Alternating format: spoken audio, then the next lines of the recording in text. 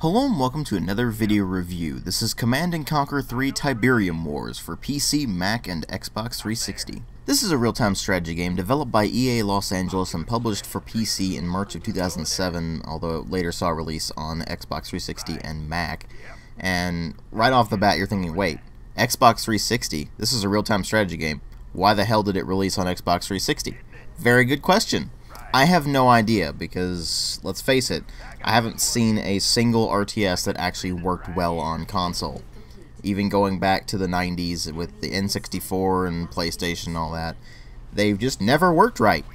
And when this thing is getting released on PC, Mac, and Xbox, probably should raise some warning signs, especially in the current EA climate, which even in 2007 was starting to really rear its ugly head. So, that begs the question, first off, how is this as a Command & Conquer game? Is it more of a C&C game than Generals was, even though Generals was still a pretty good game? Is it in the same vein as Generals, because it's the same developer doing it? And more importantly, how is it compared to every other strategy game of its day? Well, as far as presentation goes, it's a step up over Command & Conquer Generals in pretty much every regard, which one would hope considering it came out about 5 years later. But even today, it actually looks pretty good, and that's mostly due to the particle effects. It has really good particle effects, and everything else is pretty solid for its time. It's nothing amazing. I mean, you got some pretty solid texture work, some pretty decent modeling and animation, for an RTS anyway.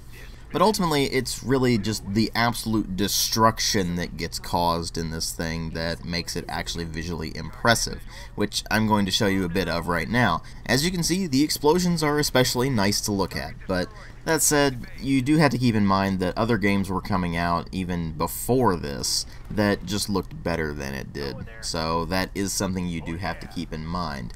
But then there's the one aspect of the presentation which is definitely different from pretty much every other RTS out there, and that is the triumphant return of FMV cutscenes, featuring some pretty big-name actors, actually. I mean, you've got Michael Ironside playing the head GDI general, you got Billy D. Williams playing the head of the GDI in general, which is crazy.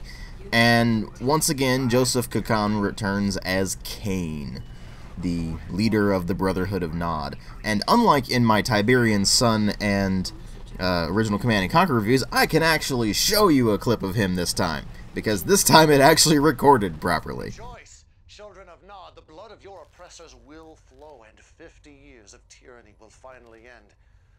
Transformation is coming. A new day will dawn. The future is ours. And once again, he does a very good job as Kane, and the other actors do a pretty decent job considering the script they're working with is actually pretty cheesy. But even then, it lends a lot of charm to the game to have these FMV cutscenes that just straight up set it apart from pretty much every other RTS out there, even if the acting does sometimes fall kind of flat and doesn't work as well as you might hope it would. I think that's probably more an issue of the direction than the actual actors, so that's worth keeping in mind. Apart from that, there's the sound design to talk about, and it's actually not all that great.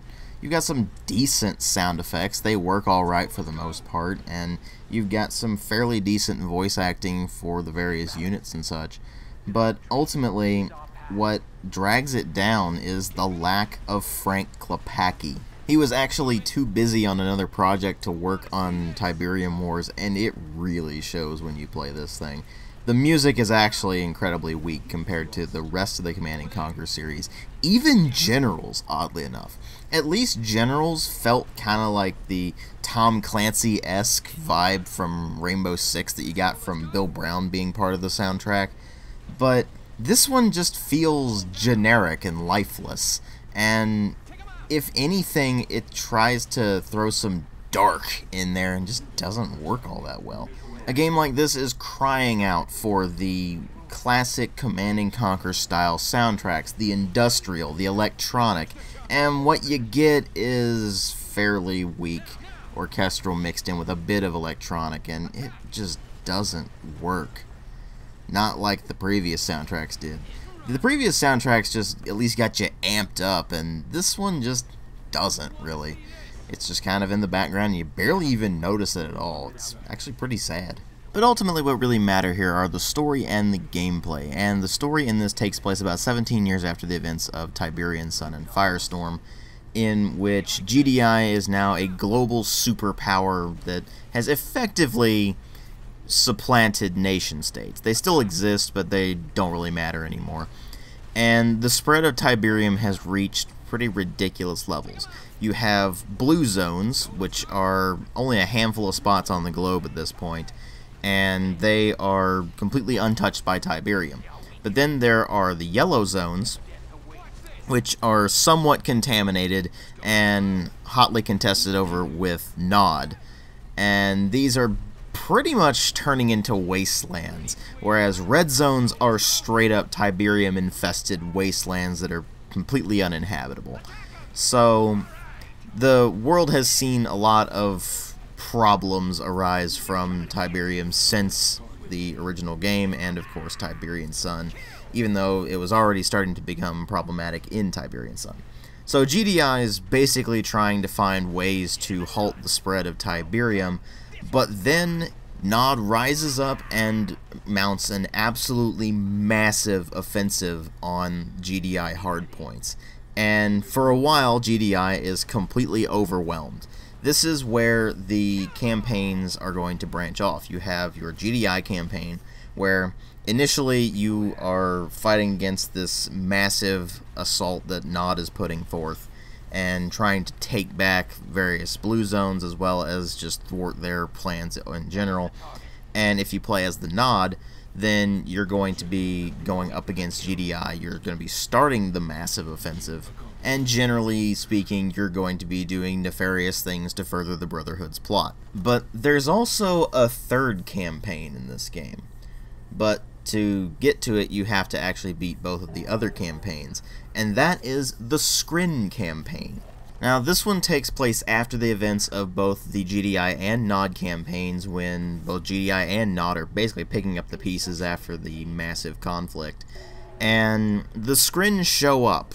More specifically, they show up on the edge of the solar system. The Scrin are aliens, and they immediately beeline for the red zones on Earth. Now, what they're doing there and all that, I'm not really going to tell you, because oddly enough, the story in this game is one of its stronger points, even though the story itself is actually rather cheesy and ridiculous at times. And this is basically in the same vein as Tiberian Sun, where the campaigns are actually some of the stronger points of the game, specifically with regards to the actual plot that progresses. The FMV cutscenes are surprisingly interesting despite being as cheesy as they are. And you will find that it's oddly enough the gameplay that becomes the problem with this thing. Now, I had issues with the earlier Command & Conquers in terms of their gameplay as well, namely they're very simplistic games, and that's kind of hard to get past. Now, Generals upped the ante a bit and basically became a pretty standard RTS in the process. It really didn't feel like a Command & Conquer game at all. This time around, it definitely feels like an extension of the Command & Conquer series, but it also feels like General's gameplay reskinned. And this is ultimately what's going to make or break it for you. You have the Command & Conquer stylings, where you have the GDI, which relies on combined arms like it always has, and overwhelming firepower and high-tech stuff. You've got the Nod, which rely on hit-and-run tactics, using stealth, using underhanded sneaky things, that sort of thing. And then you have the Scrin, who are pretty unique in that they actually use Tiberium to enhance their various units, and they have interesting unit combinations. For example, you can get the Buzzers unit, which is the Scrin basic infantry, but it's extremely weak infantry that just swarms things and just tears them apart, but it's incredibly easy to take them down if you can even spot them. But they can also attach to vehicles to provide anti-personnel stuff, instead of the vehicles just having to either run over enemies or just rely on other units to compensate for it. So that's actually a pretty interesting way of playing the game, and the Scrin play pretty wildly differently from the other two factions, even though they have similar capabilities to the GDI in terms of being very well rounded for the most part. And most of that does stem from their use of Tiberium as a weapon. I mean, for example, you've got tanks that can go and harvest Tiberium to power up their cannons, for example. But it's really hard to shake the feeling that this is just Generals gameplay without the Generals mechanic, and done with an aesthetic toward having squads as units as opposed to just individual soldiers as the units. And while that does make it look like it has more scale and things like that, it really plays pretty much the same.